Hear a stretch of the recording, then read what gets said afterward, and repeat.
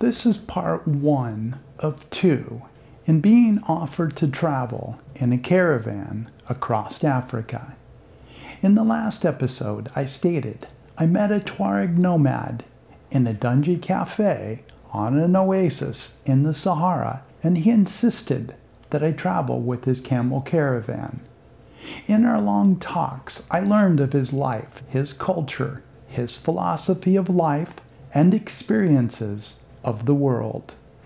He learned of my passion for adventure, my fascination with travel, my interest in culture, my ability to fight through harm, and my talent for survival. The offer was open, meaning I could travel with them for as long as I wanted. Essentially, he was asking me to be a Tuareg nomad. The first part of the invitation was a 6-week, 2,000-mile, 3,200-kilometer journey to Timbuktu. This was an ancient trade route meandering through the mountains and had been used long before written history. No American and only one European had done this trip. The second stint would be on to the countries of Mauritania, Senegal, and Gambia, then back through Mali and on to the countries of Burkina Faso, Niger, Chad, and Sudan. I would be the first Westerner to do that whole trip.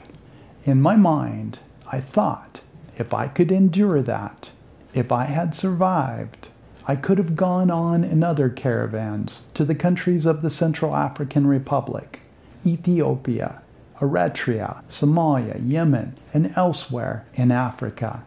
This would be over 25,000 miles, 40,000 kilometers on my feet, as the camels were used for carrying trade goods.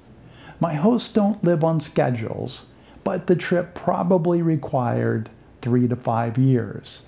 I knew this would be one of the great trips of the last 100 years by someone from the West and would be the highlight of my life.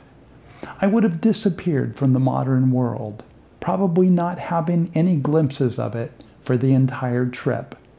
I am sure the caravans would stop briefly on the very outskirts of capital cities of Nouakchott, Dakar, Bamako, Niamey, and N'Djamena, but I suspected the stops would only be at Tuareg trade camps, far enough away to show no evidence of urban development. I'd covered the explorer Richard F. Burton in previous episodes. I believe him to be the greatest adventure traveler in history.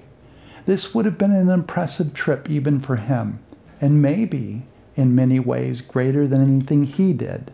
I understand a short time before I was in the Sahara, the first Westerners crossed the Sahara from west to east.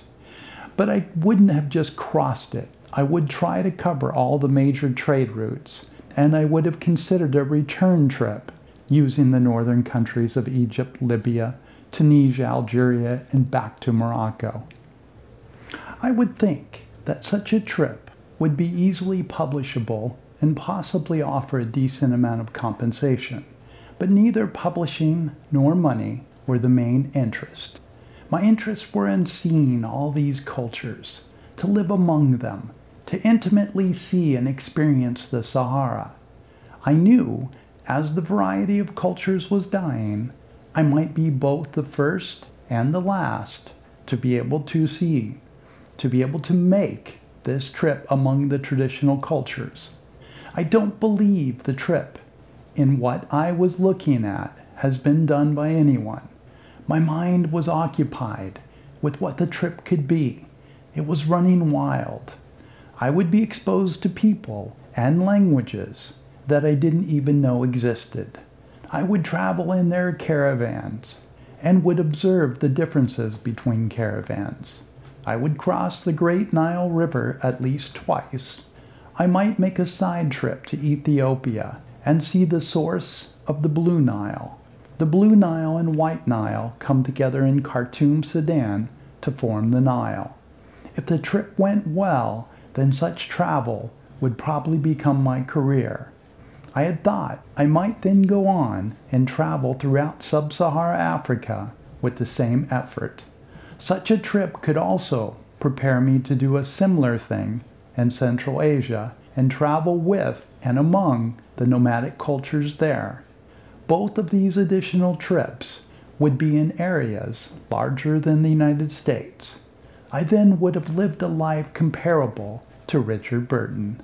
I could then, like him, spend the last couple of decades of my life writing about what I had observed, experienced, and learned.